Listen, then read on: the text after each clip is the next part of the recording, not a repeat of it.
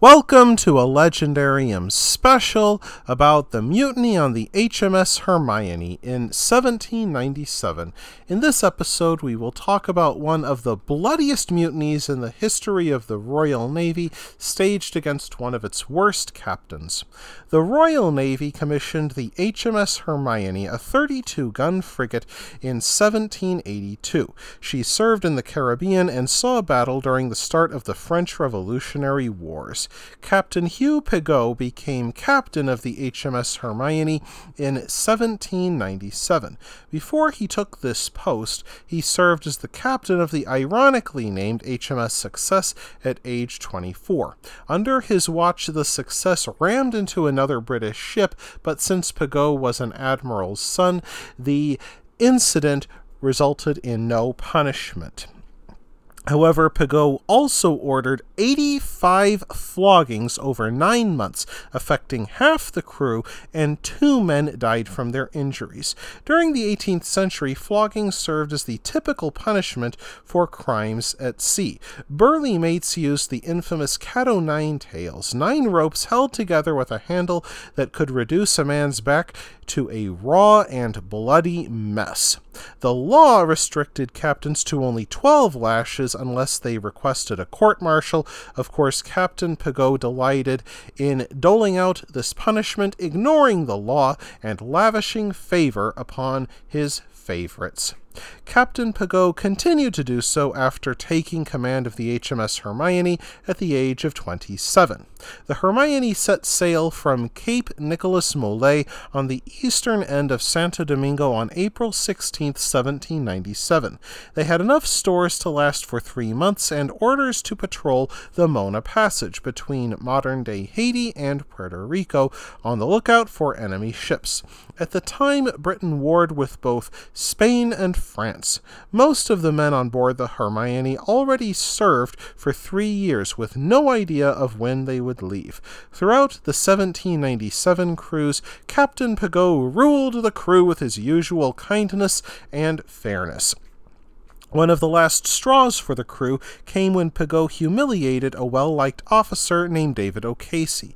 Pigot tried to have O'Casey grovel on his knees in front of the entire crew for an oversight committed during his watch. However, Casey, being a gentleman, refused to be subjected to such humiliation and endured 12 lashes, the normal punishment for a sailor, but not a junior officer. Pigot later revoked O'Casey's commission, which horrified the crew not only because of its cruelty, but because it left them without a friend among the officer corps. On September 20th, 1797, a sudden squall hit the H.M.S. Hermione. Captain Pigot called for the topsails to be reefed, with a threat that the last man down would be flogged. While trying to move as quickly as possible to avoid punishment, 2 adolescent crewmen fell from the rigging high above the ship and died upon striking the deck. Another man perished when a crewman fell upon him as he walked the deck. Captain Pigot ignored proper funerary rites for the 3 men and ordered them thrown overboard, paying them the ultimate insult by calling them landlubbers. 2 days went by, with the crew growing more restless and furious with how Captain Pigot treated them. On September 22nd, after drinking too much rum, an explosive situation finally erupted. About 18 men stormed the deck, armed with cutlasses, tomahawks, and bayonets. Pigot awoke to the sound of splintering wood as the mutineers smashed open his door. Leaping from his cot, Pigot snatched up a short dagger as several armed men burst in. As the men began to slash at him, Pigot desperately tried to fight them off, shouting for help, but none would come for him. Pigot landed several blows, but his attackers kept thrusting at him, taunting and jeering. Captain Pigot fled out of his cabin, his white nightshirt soaked with blood from more than a dozen wounds, and then collapsed over the barrel of a cannon. The mutineers tossed Captain Pigot overboard, mortally wounded but still alive. When word of the murder spread, other sailors seized the chance to settle scores against officers who did Captain Pigot's dirty work.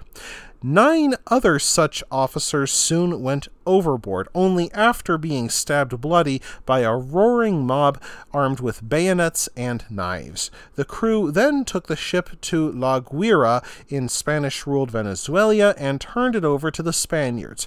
Spain accepted the ship, which they rechristened the Santa Cecilia. Most of the crew served on Spanish and French ships against their home country, with a great many still serving on the rechristened H.M.S. Hermione. Unfortunately, that also meant they fought against their former commanders. Captain Edward Hamilton of the H.M.S. Surprise found them in October 1797 at Puerto Cabello in Venezuela. She did not prove an easy target because the H.M.S. Hermione anchored under a land battery of 200 guns. Captain Hamilton did not achieve surprise either because as he led his boats in for the attack, 2 Spanish gunships spotted him. They raised an alarm, so the crew of the HMS Hermione readied for the British boats. Nevertheless, Captain Hamilton's men boarded the Hermione, and after a desperate fight, the Royal Navy cut her cable, loosed her sails, and despite fire from the Spanish land batteries, carried her out to sea. Astonishingly, this almost reckless attack did not cause the death of a single British sailor, though 12, including Captain Hamilton, suffered wounds. Captain Hamilton received a knighthood for this fearless exploit. Of the mutineers, 24 would be executed for their crimes. Another 11 suffered lesser punishments but escaped with their lives. 1 went on an involuntary vacation to Australia. Captain Hamilton took the HMS Hermione back home to Great Britain, where it would be renamed the HMS Retribution. Very fitting. She served the Navy for another 3 years before being decommissioned and then scrapped in 1805. O'Casey, whose flogging helped spark the mutiny, would later earn back his commission and ended his days as one of the lieutenants of Greenwich Hospital.